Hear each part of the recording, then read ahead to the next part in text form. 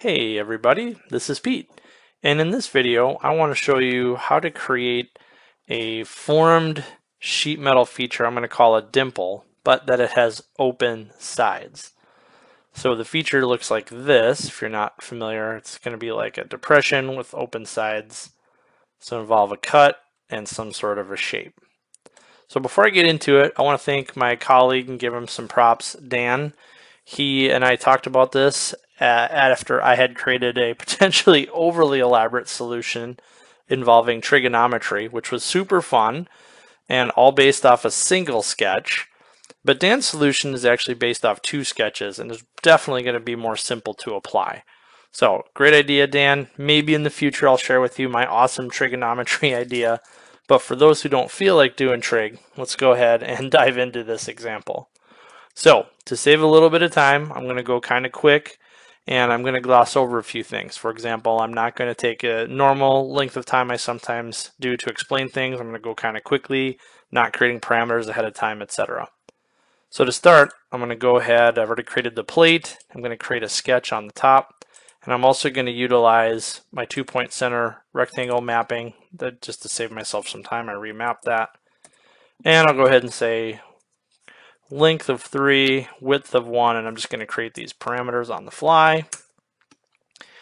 And before we get out of here, a couple of things that are very important. Number one, we want to make sure we grab this point and ensure that it's a center point format so we can place the sheet metal punch. And then I want to emphasize that everything else that we're going to do, the second sketch plane we're going to generate to create the profile, is all going to be based on this geometry. So I'll go ahead and finish my 2D sketch. And before I get too crazy, I'm going to go ahead and set the stage for my section plane here, where I'm going to create the shape and extrude it the width of the slot. So in this case, I'm going to go normal to axis through a point. And again, I'm going to make sure I'm only using the sketch plane or sketch line, sorry, and then this point to form the plane. Now I could create the sketch now, but just to show you a couple of tricks on how to apply that, I'm going to actually do the cut, hit OK, then we'll create the sketch. So when we're working in the sketch, don't be afraid to orbit. That can make life a little easier. And I'm going to project some geometry. And when I project the edges, you want to make sure that you're grabbing the curve. One clue to know if you got it right is it should just project a single point versus a crosshair or a center mark. And when I go to get the other side, you see how it wants to grab the edge. So I select the curve. Cool. So it'll just be relatively simple geometry, creating a line. I'll frame it out and then we can add dimensions later, like so. Can hold down the control key and right click, do an equal. Ooh, I did not mean for those to be perpendicular. Whoops. So I'm going to delete that. There we go. But I do want them to be equal. It's okay. Sometimes that happens. And I'm going to offset those so that we can get the final shape. And of course, since this is sheet metal, we're going to just use the thickness. And then I'll go ahead and tune these up by drawing the lines. So once we've got that, now we can go ahead and apply whatever other dimensions we need. So we should, let's see what we have here. We should need a depth. So we'll grab a depth here to this point. Make sure we grab just that point. That'll be awesome. We'll call this depth equals, let's say 0.5. And then we can see, oh my, those perpendiculars did not go well. So we have to apply some perpendiculars from there to there and from there to there. So we should be good now. Now, of course, if we wanted to make sure we have everything, I think we're set up. This is horizontal. Yeah, I think we're good. Zoom in. It's always good to double check, just making sure. So that's perpendicular, that one. I don't know if I want that perpendicular. I'm trying to think what that would be perpendicular to. Yeah, okay. So this is a good note. See, these two are perpendicular to each other. I don't actually want that because I may want to come in here. So I delete that, and then we'll go ahead and apply a dimension here. And I'll just call this width. bottom. Oh, helps if you say it's equal to something, Pete. So we'll say that's equal to 2.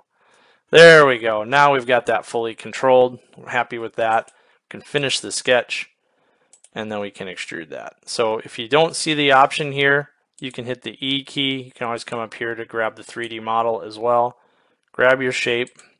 We're going to extrude it bidirectionally, and we already have the width. So that is the main ingredient there. We've got the feature formed. Now we can extract it as an eye feature. Of course, you should save it, right? And I've talked about this in other videos on eye features and punches. Make sure you save it. I would recommend saving a library of not just the features, but the base models you use to generate the features if you have to go back and figure it out. But like I said, to save a smidge of time, we're going to grab the cut. We're going to grab the extrusion, and now we're like, dang it, we've got 2 selections. The only reason that is because we have to grab the work plane. So once we grab that work plane, it knows it's based off the sketch. Now we're all set. So we have back to that singular point. We can qualify this as a sheet metal punch because our sketch has a center point. You can give it whatever ID you want. Open, dimple, simplified, or something like that, if you can spell.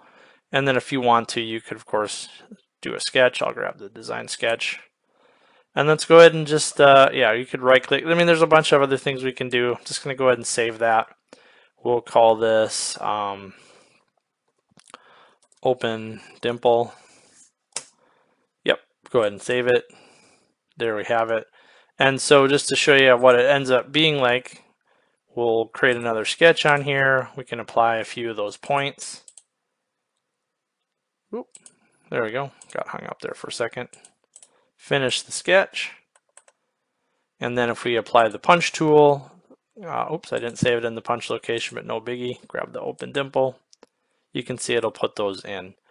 And just like everything else, you know, we could have put limits on here, lists, values, etc., but that's how we would create that. Dimple, and there you have it. So relatively straightforward. As long as you tie everything back to that initial design sketch, it should be just as easy to place it as a normal sheet metal punch would be. I hope you found this helpful. If you have any questions or comments, please let me know, and have a blessed day.